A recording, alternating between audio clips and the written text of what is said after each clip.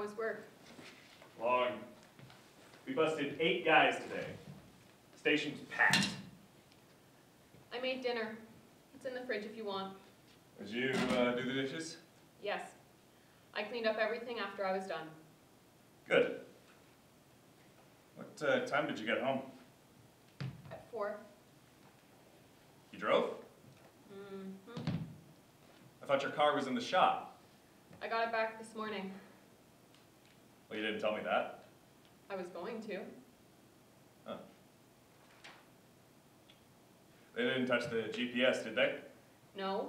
Why would they?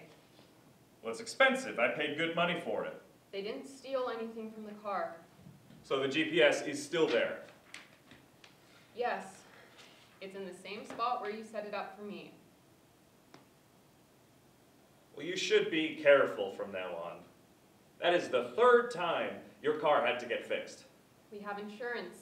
That I pay for. I know. It'd just be cheaper if I just drove you. You're busy.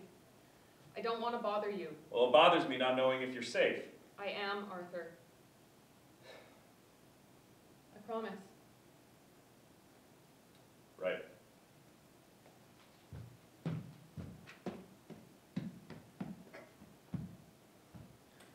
Do you remember Mr. Blackwood? Who? My old high school teacher, the one who taught me English. That old son of a bitch? Yeah, I remember him. Guy was off his rocker. Tried so hard to get me to like To Kill a Mockingbird. Pretty sure I got myself kicked out and into detention on purpose. Mom and Dad always liked him. They said he was a nice man. And well, Mom and Dad said a lot of things. Doesn't mean they were right all the time. Anyways, what are you even bringing up Mr. Blackwood for? He passed away a few days ago. Huh. I heard they're holding a viewing of the body tomorrow. That's dumb. Just bury the damn guy already. Why drag things out longer? Well, I was thinking that I should go. Well, why would you do that? His son was in my grade, you know. So? Well, it's not like you guys were friends or anything, right? No, but I just think it'd be nice to pay my respects. Mr. Blackwood was always kind to me. Especially after Mom and Dad died. Well, that was a hard time for both of us, Dawn. But we had each other. You know, maybe you were too young to see it. Mom and Dad didn't exactly leave us anything to live on in terms of money. But I stepped up. For us, for you. And no high school teacher was there to help me. All the shitty adults thought I wouldn't amount to anything. But I proved them wrong. Besides, Mr. Blackwood never took care of you the way I do, did he? No. Exactly. He means nothing to us. He's not family. I am. Don't do anything unnecessary just to be nice. I'm sorry, I just think... Don't you have work tomorrow? I could go after. What about all the chores here? The laundry, the vacuuming? I could get it done after the viewing. I don't want you going anywhere strange all alone. It's at a church in a good neighborhood. And I'll probably run into some old classmates, people I know. Please, Arthur. Fine. Do all the chores first, and then you can go. Thank you. Oh, shit. I gotta go to the station. When will you be back? Don't know. Maybe a day or two? I can drive myself to the viewing. Fine. Just be careful, Dawn. Keep your phone on with you. Call me if anything happens. Okay.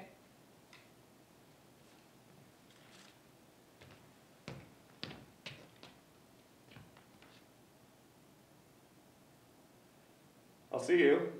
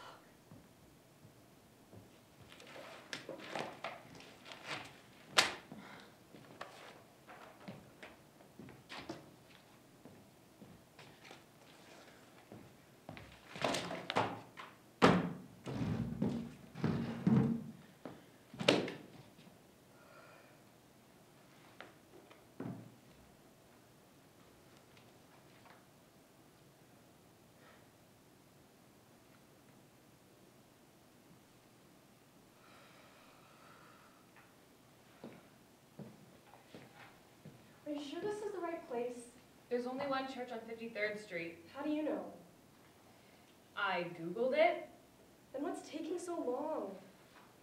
I don't know, Parker. Maybe kid's just doing some paperwork. Maybe something's wrong.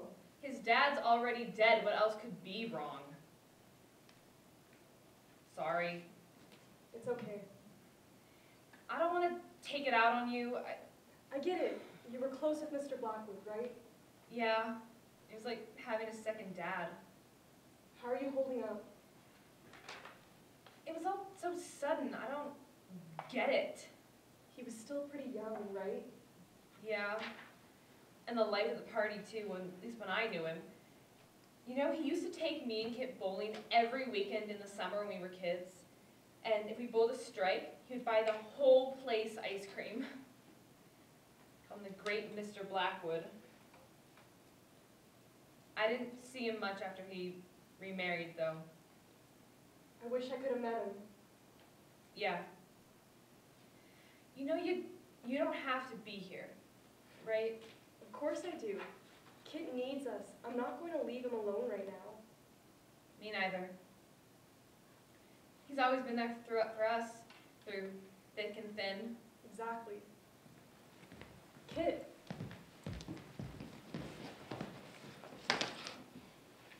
What are you guys doing here? What do you mean?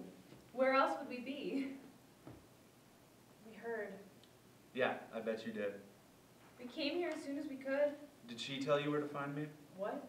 The shit stain I call my stepmom. Did she tell you to come over here and babysit me? Kit, we're here for you, not for anyone else. What's going on? She's taken the house. What? But it belonged to your dad. Not anymore. You'd be surprised how much debt a high school teacher could have. My stepmom's selling the house and all his stuff to pay it off. But your dad left a will, right? Not even that. As usual, he's completely unprepared for everything. I didn't even get to say goodbye. He couldn't have prepared for death. Right. He was a good man. He loved you. Loved me, huh? Of course. I can't do anything with that. I can't do anything with a dead man's love. Sometimes love isn't enough. Kit, we'll help you. With anything you need, we're going to be here for you, the whole funeral and everything. The funeral? You want to know what's going on with that? My stepmom wants to have a viewing tomorrow. A viewing of his body? A public one, too. Anyone can show up. She's going to let a bunch of people come to the church and scream and cry over his body. It's a total free-for-all. Just step right up and see the dead body of the great Mr. Blackwood. And I'm just supposed to stand there and shake their hands and thank everybody for coming? How long will it last? All day. I'll be stuck here tomorrow playing the gracious host. And then the day after that we have the funeral. And I say goodbye to my dad forever. I haven't been sleeping much lately. I keep having these dreams. Sometimes I think I see my dad in them, like he's there, watching me, calling out to me. But before I can say anything, I wake up. And it's just me. Alone. It's just a dream. Yeah, I wish it could be real. but it's not. It's better than nothing, right? Clooney, No, I mean that...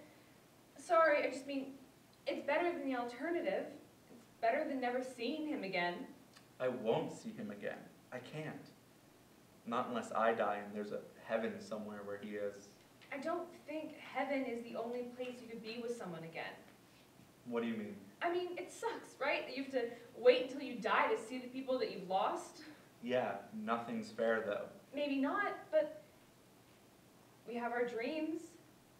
In our dreams, we could be with someone again. It's a place where fantasy becomes reality. We don't have to wait when we can just close our eyes, fall asleep, and talk to them.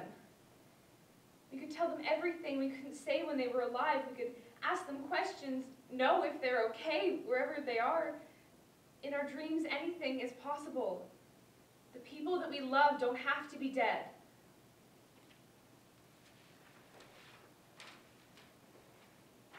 I guess the idea sounded better in my head. no, that's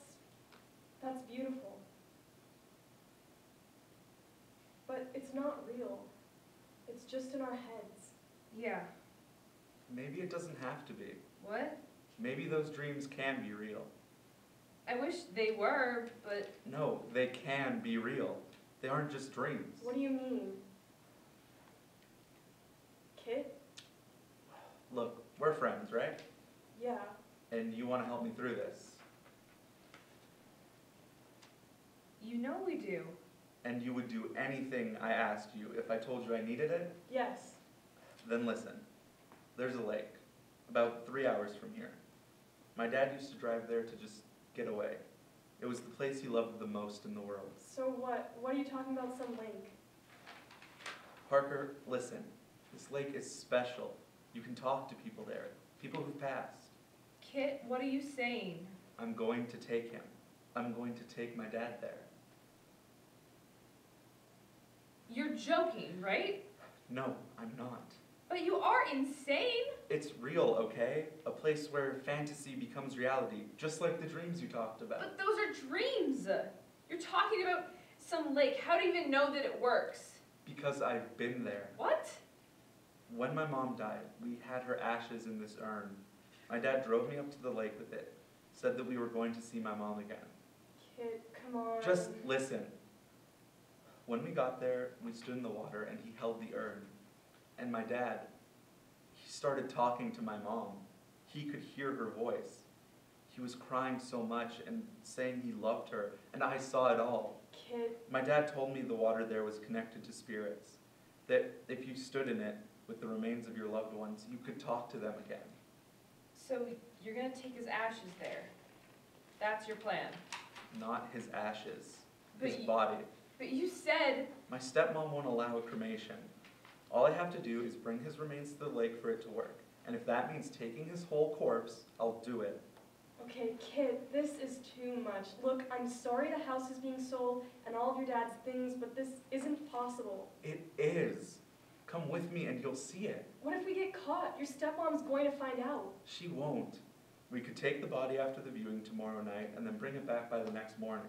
All right, it's been a long day. You're tired and you're stressed. I'm not crazy, Parker. I didn't say that. You said we were friends. You said you'd do anything for me. I would, but this is dangerous and you could get arrested. Parker, I don't care. I don't care if I get arrested, okay? I'm going to talk to my dad, even if it means I get locked up forever. But why? He's my dad. Clooney, you said that in our dreams, we could tell the people we've lost everything we couldn't tell them before. And we could ask them what we need to know now. Well, I want a chance to do that with my dad. For real.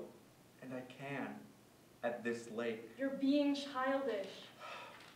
I know what I'm doing. No, you don't. Don't be a rebel just to prove something. You know what? This is so like you, always keeping me away You're from what I risking want. your future for something you think exists just Don't because talk you're about upset. my future like you know what's best for me. You're not because thinking I know straight. what I Going on need. about a lake connected to spirits? I need to do this.